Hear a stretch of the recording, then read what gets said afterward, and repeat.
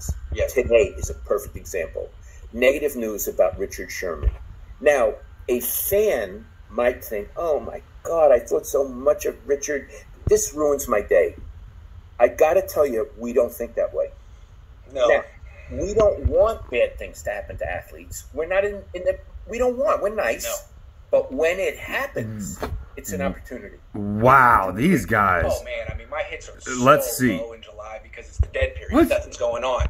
And when this happened around 8:30 this morning, one of my first thoughts was, well, I'm gonna have a great day. Wow, it gets worse. I think what Grant and I are saying is we're emotionally neutral about these people. Now, I occasionally I have felt things. I was at Steve Young's last game when Aeneas Williams gave him a concussion. And I knew Steve so well. And now I like it because there are exceptions. there's exceptions when there's someone that you love and won you a Super Bowl. I don't want anything bad in general to happen to the athletes.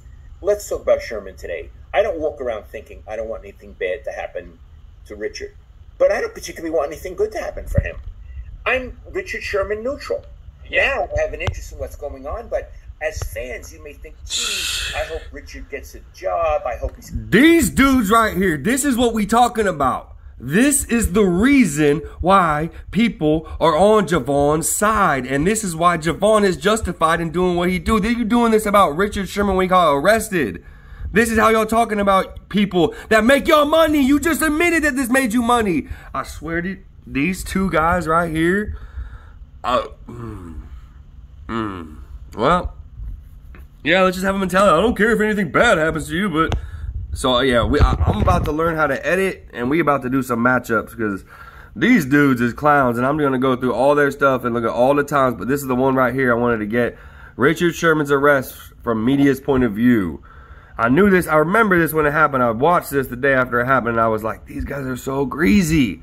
Now it's coming out. Yep, thank you. Hope they're probably going to delete this video. Not the one I'm doing.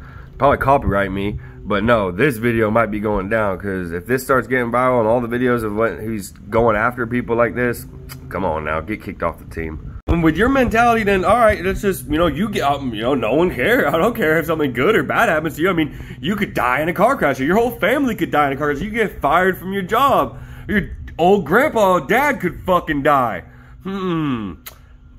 That's your mentality. But oh no, or they have a good day and he gets 1,000 views on YouTube. Well, that's about all you care about. So keep at it, buddy.